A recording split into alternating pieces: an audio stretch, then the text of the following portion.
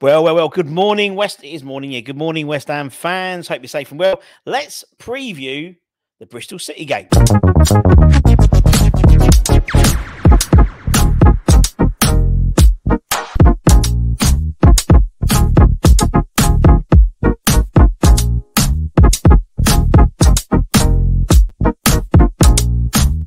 Yes, everybody, Russ and the West Ham Network. Hope you are all safe and well. If you're ready, give it a like, give it a comment, give it a share, give it a subscribe, all that good stuff. Obviously, we play the Magic of the Cup, third round, Sunday, London Stadium, 2 p.m. kickoff.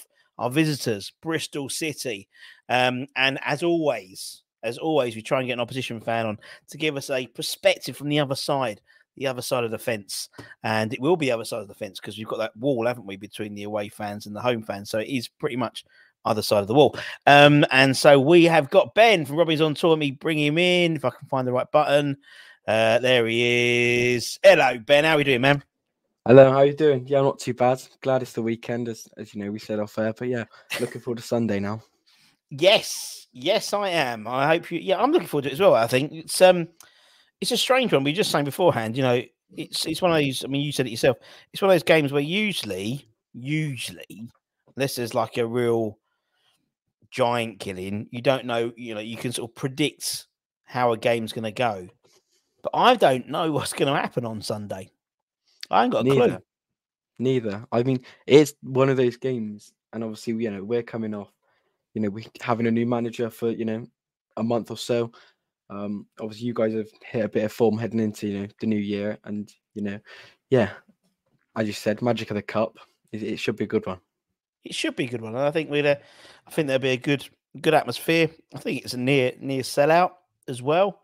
I think we've actually priced it decently for once. The club has, and so I think we should get a good attendance from both sides. And it's always, it's an away day, and it's a trip up London for you guys, isn't it? Yeah, it's only a quick get into Paddington, and then straight on the Elizabeth line all the way up to Stratford. Job done, easy. Yeah, I mean, I think with the Championship this season, there's only been 2 London away games, and we had them both early on, being obviously, your rivals Millwall and QPR. So, it's good to get another one, and, one of those close ones, because Bristol's, one of those clubs where, I mean, our closest away game's still an hour away. So it's nice to have a fairly close one in the Cup. And then I think we've got Preston and Middlesbrough over the next couple of weeks. So glad to keep it local. Jesus. Wow, yeah, that's a bit of a trek up to Middlesbrough and stuff like that as well, isn't it? It's not, and 9 times out of 10 they're like on like a Tuesday night as well, or something awful. Oh, so I mean, we're lucky. Our Tuesday games have been Southampton, which obviously, and I think we had Blackburn and Ipswich, so it's not great, but it could be worse. Yeah, they put them all bloody time. It's like this FA Cup. It's like they've spread this FA Cup third round across like 4 or 5 days, haven't they? So it was like Thursday, Friday, Saturday, and there's Sunday games as well. And it's ridiculous, But yeah, I'm looking forward to it. It's going to be a strange game, I think, because we obviously didn't have a great run against Brighton the other day. We were pretty much down to our bare bones. It seemed we had a few players out. And after Sunday, we've got a 2-week gap until our next game. So I don't know what Moyes is going to do. I don't know whether he's going to go balls out and go for it. I don't know whether he's going to play the kids. I don't know whether he's going to play the squad players. I just don't know what he's going to do. From obviously your perspective, as a change of manager recently, but a decent season so far, 11th currently in the Championship. Yeah, no, it has been a decent season. I think, a couple of games ago we were a point off the playoffs. I think we're only 4 points off the playoffs now. And I think the thing with the Championship this season is it's so close that, a couple of wins, I think we went on maybe 3 or 4, win run of games, and we went from, 12th, 13th up to 7th, I think it was. So it's so close. And the FA Cup has come at a sort of time where I think a change from the league might be good. We've had the new manager for a month or so now. We hit some really good form. And on Boxing Day, we went over to Watford, won 4-1, probably one of our best away performances in a couple of years. And then the next 2, we drew 0-0 away at Birmingham and lost in the last minute at home to Millwall. And I think if we got, wins out of them 2 games, we would have been up in the playoffs. So I think I'm glad, the FA Cup's come at a point now where we might be able to push on, because as much as I'd like to say we've still got a chance for playoffs, I think we've dropped too many points this season so far. Games we should be winning or drawing, conceding the last minute, and the last game at home to Millwall on New Year's Day was a prime example of that. So I feel like this season might be a push, hope for playoffs. So I'd like to see us go on a cup run, and obviously that will start with hopefully a win at the London Stadium on Sunday. But yeah, we'll have to yeah, do that yeah. top of our Well, game, because it's not be easy. it's no, I don't. I'm not taking it lightly at all. As well, I think it's always. I think we had. I think Billy McKinley, the assistant manager, was doing the press conference ahead of the game, and he was saying, we've plenty of times we're up against championship sides, and they've. I mean, I remember beating Man City in the Carabao Cup, having them not lost 5 years in a row or something ridiculous like that, and then losing to Blackburn on penalties the following round. And it's like, it happens where we seem to sort of. I think there's sometimes a bit of disparity between what the fans want and what the club wants. So we really want a cup run. We've had a taste of it. We've won some European trophy. We want another one. We're greedy, but it's sometimes we see. I mean, we lost obviously in the quarterfinals to Liverpool. Like they absolutely tore us a new one, and it was almost like they were more hesitant because they wanted to look at the Premier League, and that was the sort of the focus. And I think sometimes there's a disparity between what the fans want and what the play and what the actual club or the management want. And I think I hope on Sunday we go for it, because there's going to be a good crowd there. And if it's dreary, if it's shit like Brighton, it's going to be awful. But it always brings a bit of something, the FA Cup. Always gets people excited. That third round, draw, it gets people going, and anything's possible. Anything's possible. And you've been a little bit active in the old transfer window. Adam Murphy's come in from St. Patrick's. Yeah, 3.5-year deal, 18. Yeah. How have you coped with because obviously Alex Scott was the big one, didn't he? Leaving in the summer one, and obviously such a integral player to you he was, like particularly last season. How have you coped with his? Obviously, he hasn't really hit the ground running at Bournemouth just yet. He'd been injured and stuff like that, which must be frustrating for you, because if you want to see a player go, I'd want to see a player then do well rather than particularly one of your own, so to speak. Yeah, no, definitely, yeah. We've actually coped a lot better than I thought we would, to be honest, and we haven't spent a lot of the money. Like the 25 million, I'd be surprised if we spent more than maybe 5 over the last 2 transfer windows. But we bought in Jason Knight from Derby and Garner Hitman on loan from West Brom, and they've been probably 2 of our best players so far this season.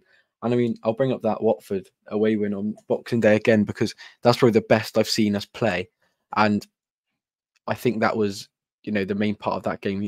Our midfield was insane. We controlled the game from midfield, and I think if we're going to get anything on Sunday, I think we're going to have to do that. But yeah, I think we've coped a lot better than I think myself and a lot more fans think. We would have done losing Alex Scott, because obviously last season he was probably the only player that stood out in every game, and he was one of those players who if you're losing 2-1 with 5 minutes to go, you sort of have hope because he can sort of Do something, master something else. But I mean, I think we've got that again with our midfield currently. Albeit the last 2 have been they look a bit tired and a bit leggy. I'm hoping they're saving themselves for Sunday. But yeah, we've coped a lot better than I thought we would. And I don't want to say we've replaced him, because I think the likes of Jason Knight and Alex Scott are 2 completely different players. Yeah, but Jason Knight's a good player. We were linked to him when Derby were having all their troubles, and a few of the Derby players we were linked to him. And he's a player I actually wouldn't mind of us getting. Obviously, I really wanted Alex Scott, and there was a big talk of us getting him, and apparently we did have chats, so to speak, but he wasn't. I imagine probably the fact that he's seen that West Ham don't tend to bring through the academy players or the younger players as such, and Bournemouth is the right option for him. But yeah, frustrating, but hey ho, it always happens, it seems, at West Ham at the moment. But yeah, I think you've replaced him well. I think from your perspective, it's the midfield. It's going to be that's where it's going to be won. You think? Yeah, no, definitely. Yeah, the midfield is going to be, especially Mark Sykes has probably been one of our best players as well, but he got released to the fans yesterday that he's going to be out for 2 weeks or so. So now I think if anything is going to come, and we are going to be able to get a foot on the game and control, it is going to come from midfield. And I mean, the last two, we haven't created much at all. And like I said, we look at Watford, we looked so energetic, and we controlled the game from minute 1 to the 95th minute or whatever it was. We didn't stop. And I think we saw that with the festive period, how quickly everything comes. 3 games in the space of a week, and if you're gonna be that energetic and that up for it for the first game, the next 2 are gonna be a bit less up for it. But I'm sort of hoping that I think we probably should have beat Millwall, but I'm sort of hoping we have just saved ourselves for this West Ham game. We're gonna come out hopefully score early, and then we'll control the game like we did at Watford. But get the crowd, like get the crowd we've on said, our backs. Yeah, I mean, that's what 9,000 City fans coming over. That's what mental, we need to do. That's mental, isn't it? That's brilliant, and I love the cup games. It's like I really love the European games at West Ham as well, because you get like loads of different. I mean, particularly European games, you get loads of like different chants, and they're always really up for it because they must be, because they've travelled from wherever they've been, over to London. And the same, I said, 9,000, you're going to get a fantastic, reception. And that's what I like. I like it when the away fans give it, because then it sort of cheers up the home fans to start having to, and you have a really good atmosphere. And I really hope it's a good game. For me, it's like I think we need. The trouble is, looking at the fixture list, it's really weird because February, we've got more games in February at the moment than we do in March, which makes no sense at the moment. Because February's a shorter month, but obviously, whoever wins on Sunday go into the hat, and the game will be 27th, 28th of January. So it's quite quick, fourth round. So actually, it could help us if we do get through. But I think it's going to be a really tight game. I think it's going to be a really tight game. I'm not taking this game lightly at all. As you said, and there's always been a lot of players who play for both sides as well. Nicky Maynard, like Sam Baldock, Henry Lansbury, guys who have played for, and many, many more. So big fans, friend of the channel, Henry Lansbury. So I'm looking forward to seeing the game, and I think we'll have. Actually, I think Marlon Harewood played for Bristol City for a very short amount of time as well. So again, another friend of the channel. So there's plenty of players who have played for both, and I'm really looking forward to it. I love the FA Cup, and I think it's gonna be a cracking game. And it's probably, obviously, the emphasis is on West Ham to win. So if anything, Bristol City could go there with no fear, really, knowing full well if you go out and have a go at us the first 10 minutes, the crowd will be on West Ham's back, and it'll be easier. It's such an easy, and you know how we're going to play, because David Moyes only knows one way of playing, and so it's going to be let you have the ball and trying to hit you on the counter attack. And the fact that we've got the likes of Kudus not playing is a massive boost for you guys. Aged will be at the AFCONs as well. Zuma will probably have a late fitness test, so we could have a makeshift backline maybe. Midfield wise, I mean, that's pretty set, but it's the forward line I'd be interested about, because it could be the return from injury of Mikel Antonio, who strikes fear in many in opposition, more in opposition than the actual West Ham fan base. When they say Mikel Antonio, people go, "Oh, I fucking hate playing against him," where we always find it quite amusing. But he could be back. He could be back. He could be re-energized and ready to roll. So that could be a real key battle, I think, with Mickey, having something to prove as well, because since he's gone, obviously Mohamed Kudus has pretty much ripped it up in the Premier League and nominated for the Premier League Player of the Month as well as Moyes, Premier Manager of the Month as well. Who should we be keeping an eye out for in terms of the Bristol City side? I mean, we're not doing a scout report. I'm not going to pass it on to David Moyes afterwards. But who's a danger man for Bristol City? I think it's, like I said earlier, it's going to be that midfield, and I think if we are going to get anything out of the game, it's going to come from us controlling the midfield. So Gardner Hickman and Jason Knight probably. Like I said, Sykes would have been in that list, but he's going to be out. So I expect it'll probably be Mehmeti on one side, and then either Sam Bell or Harry Cornick on the other, which could go either way. But yeah, the players to look out for will definitely be, in the midfield. But I mean, our defence as well. Zach Viner and Rob Dickey have been quality this season, and they won't be afraid to bring the ball forward and try and play that sort of football we've seen, modern day sort of style football. You're going to play out from the back into the midfield and then either out to the wings or straight up to the strikers. And I doubt that you're going to see us play many long balls. One reason, it's not how Manning wants to play. The second reason, there'll be no one on the end of it to win the ball from a long ball anyway. But like you said, I think it is going to be close, and I really think it could go either way. I think if you guys do go on to win, I think I wouldn't be surprised if 2 or 3 past us. I think if we win, it'll be a close 2-1. But if you offered me a 1-1 draw, take it back to our place on a midweek, I'd probably rip your hand off for it at the moment. Yeah, to be honest. I've got to check that because I don't know about what's happening with the replays. Because someone, I don't know if it is a replay, if it goes to penalties. I don't know. I think it is replay. Yeah. Yeah, third round replays. So I'm going to do that. Someone's put it in as a thing. If they end in a draw, the third pound, yeah, because they didn't play it. Was it Palace Everton, wasn't it? That went to it. Yeah, of course, that went to a 0-0 draw, didn't they? Yeah, it is. What am I talking about, Bun? Fucking sort yourself out, right? Yes. No. Yeah. It'd be good. Yeah, I mean, I don't know. I mean, I generally don't. I don't know what side we're gonna. I'm gonna have to do a predicted 11. I have no idea who I'm gonna put in. So I don't know how. Can't get inside Moyes' head in terms of what he's gonna do, whether Antonio plays or not. Yeah. Whether we're going to give any of the youngsters a run out as well. I mean, we've got a fantastic academy. They won the FA Youth Cup last year, and they're top of the PL or second in the PL2. And I just don't know what we're going to do. Yeah. Don't know what we're going to do. But also, we got in the midst of the January transfer window as well. Yeah. So, like, if we play Granny Dings, if old Danny plays, then he'll be cup tied, and so his value goes down. And same as Aaron Cresswell and various others as well, who are linked with, like Said Ben Rama and stuff, linked to a Premier League side. So, no idea. I have no idea what's going on, but I'm looking forward to it.